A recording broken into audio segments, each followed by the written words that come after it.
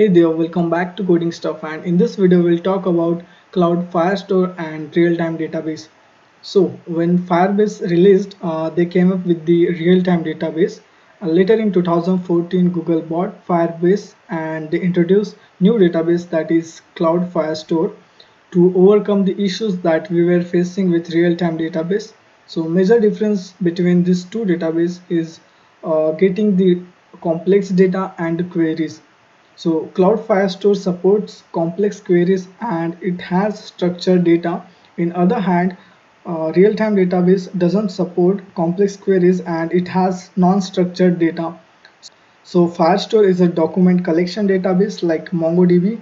Like we can have a collection and inside that we can have document, and again we can have sub collection, and inside that we can have document. So selecting between these two databases is really depend on our requirements. So let's say if you are creating one project or you are building any application that has complex data, so real-time database is better for simpler data and flatter data. So flat data means not heavily nested, means not so many child, maybe 2 or 3, that's it. But Cloud Firestore is better for complex data and hierarchical data.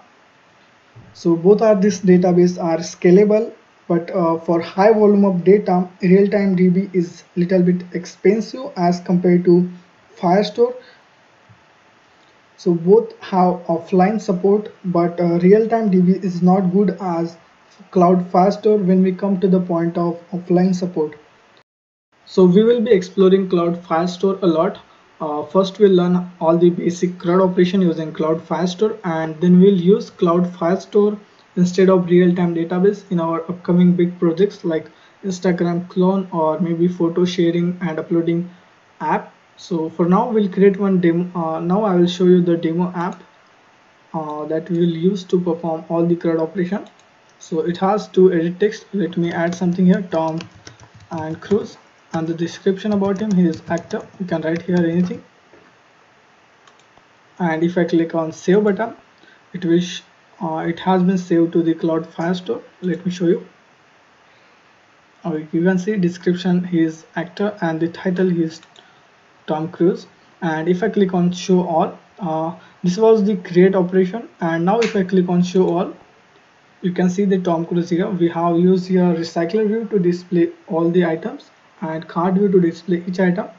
So this is a read operation, and we are remaining with the two operations, that is update and delete. So if you want to update this, you can just swipe it to the left side and it will navigate to the main page. Here I can write in anything from Hollywood, okay. And you can see also the text of this button has been changed to update, and let me click here update. So it has been updated now. He's actor from Hollywood, and if I click on show all, you can see the same.